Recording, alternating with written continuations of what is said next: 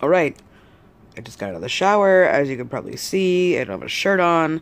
It's very warm here. The AC's been blowing all day, and it's still warm. So, I'm just gonna do this video, hopefully by hand okay like this. And I apologize that this is the case, but I really just want to finally get this out there. So,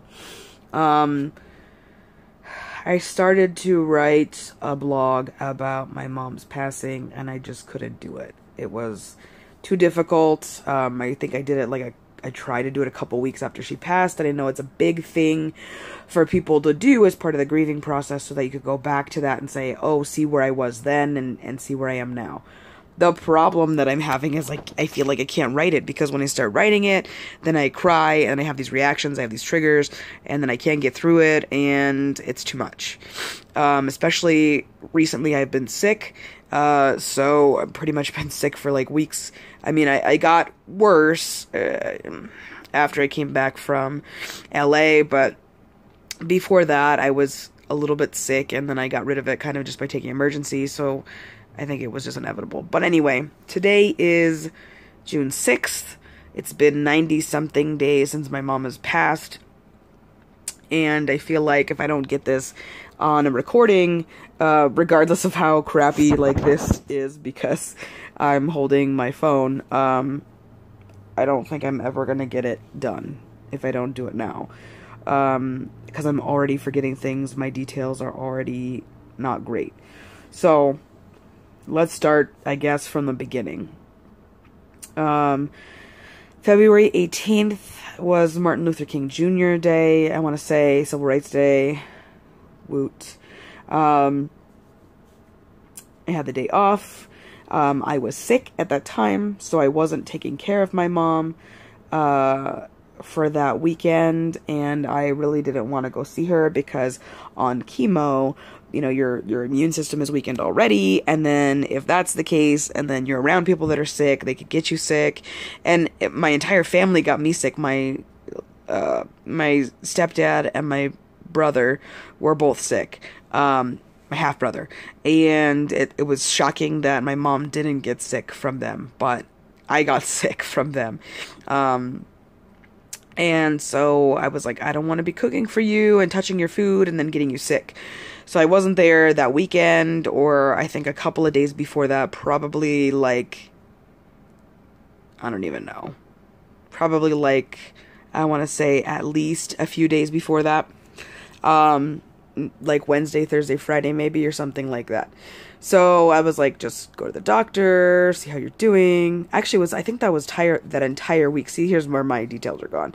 I think it was that entire week, because I didn't go with her to that Monday and that Wednesday to get her port put in or her port taken out.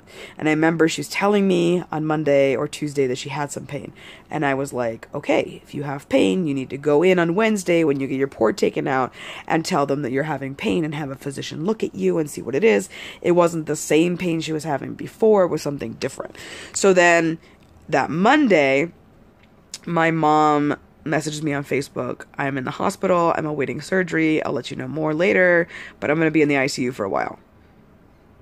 I think she was scared and maybe didn't know how to tell me what was happening, because she went into the hospital apparently Sunday evening, maybe midnight or 1 o'clock, because she was having so much pain. And then they had her waiting for a surgeon for so long. At least this is what I think I remember of the incident. She was waiting for a surgeon for so long, and I guess, here's the bullshit. When they brought her in, they were like, well, you're in a really bad place, and so your two options are you could have this surgery, we could do it microscopically or laparoscopically, that's what it is.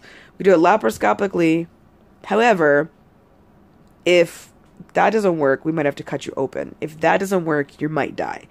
So your options are surgery, or you could go into hospice right now.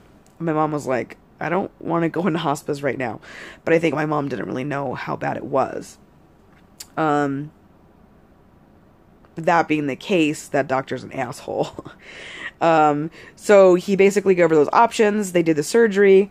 And, you know, I didn't know that my mom was having the surgery, like, for sure, because I told her when she sent me that message, that was, like, Monday evening around midnight, and I was like, I don't know what to say to that. I'm awake. Tell me what happens when the surgeon comes in. They said the surgeon was going to come in soon, and they were going to schedule a surgery soon. Well, she had to wait until, like, 3 o'clock the next day. Like, 3 o'clock the next day, I'm all day, not just that time, but all day, I called, I think, 18 times, I think, in 12 hours, just trying to reach a nurse for my mom. Anybody, any doctor, any nurse I could talk to. The closest I got was I actually got a nurse, and then she was like, I'm busy right now. Can I call you back when I have a minute in like 10 minutes? And then she never called me back, and I tried calling, and I didn't get anybody. On and on. It was like that. So I'm worrying the shit out of myself. I'm just like, I'm sick. I could get my mom sick. If I go and see her after surgery, I could get her sick. And I don't want her to get sick from me and then die because of me. So I was contemplating, do I go to the hospital? Do I not go to the hospital? I don't know what the fuck to do. So basically I'm talking to my godmom, you know, on and off. My grandparents didn't know that she was in the hospital Sunday. I think they found out when my brother came home Sunday evening. And when he found out, because my stepdad didn't tell us, he didn't call anybody. I found out that she was actually going through with the surgery because she didn't reply back to me on Facebook. When he posted it on Facebook. So I was like, what the fuck? So I got really mad because that entire time I was trying to reach her or reach somebody that knew what was going on with her. I didn't have a cell phone. I didn't know that he had a cell phone. Well, actually, I knew he had a cell phone. He had gotten it recently because he's always playing on it all the time. When we, you know, were doing things around the house, he was like glued to it, but he never gave me a cell phone number, and that was that. I mean, basically, like, I didn't have a reason to have his number, and I guess he didn't care to look through my mom's phone that he had access to find my number. Whatever. Same thing with Mike. He had Mike's number, apparently, but didn't respond or didn't say anything to him. So regardless of me being upset about that, my mom got a surgery, God, I don't remember the exact time, you know, anymore. It was like 6 maybe at night. And so that was like 3 hours later. And I was like, it's been too long. I don't know what's going on. So she calls me and she just gets out of surgery. Literally just out of surgery, just woken up. Hi, Christina, I just got surgery. I just want to let you know I'm fine.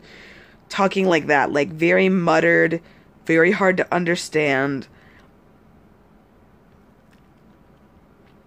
I start crying like a baby because I wasn't sure if I was ever going to hear her voice again. And that's why I was so mad, because as my mom's child, like, you should fucking call me and tell me that she's going into surgery. You should get her on the phone for me so that I could talk to her just in case, because I was so beside myself not knowing if I should go to the hospital or not. And the one thing that I did get from the hospital that they actually told me was that if you're sick, it's a really bad idea to come into the ICU. So, duh, like, I knew they were going to tell me that, which is why I just wanted to ask and have them tell me that so that I could justify why I wasn't going to see my mom when she could die on the operating table. So not only that, but, you know, my stepdad leaves during the surgery, and so I think my mom's alone.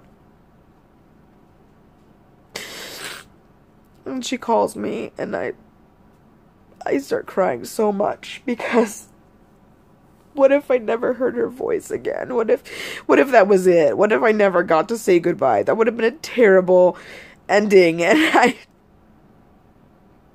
I don't think it was a great ending that she got anyway, but it was something. I got to say goodbye. I got to hold her and to hug her and to see that she went peacefully. Like, I got that opportunity, and as much as it is traumatic and it's been very hard for me to deal with, like, I'm so grateful for that. So when she called me and she sounded like a fucking child. She couldn't say full sentences, and she started falling asleep on the phone while I was talking to her, and I was trying to get Tom's number from her and stuff, and she finally gave me his number, you know. It just took like 10 minutes. I feel like, I don't know, I wasn't on the phone that long with her, but I was just so relieved that she had made it through, and I was so ecstatic because I didn't know at the time that the surgeon had given the option to her of hospice, but to know now and to look back at that, I mean, she could have died right then. Definitely, it was a definite option. Like, it was, you know, I think they were saying that it was probably like 80% chance that she would die either during the operation or because of what had caused the operation to happen, which was that she had a tear in her colon, and she was leaking her feces into her abdomen, so she was toxifying her body, and that they had to pull out 3 liters of feces from her abdomen, that she had poisoned herself that much, probably over the course of several days. And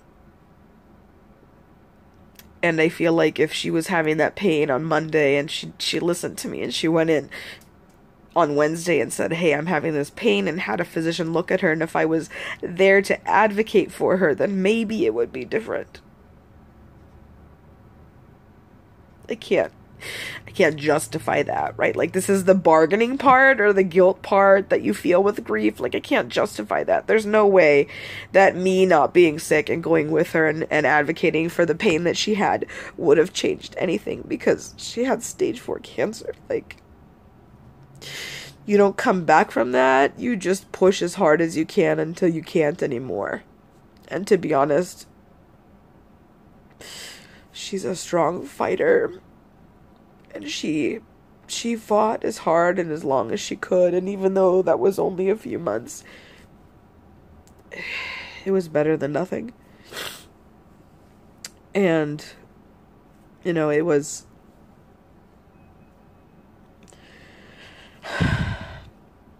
It was some time, and I'm grateful for that. So, let me stop. This video is already super long. Let me stop the video here, and then I will come back to a part 2, talk about after surgery, what happened, and then probably part 3 we'll be talking about the end of her life.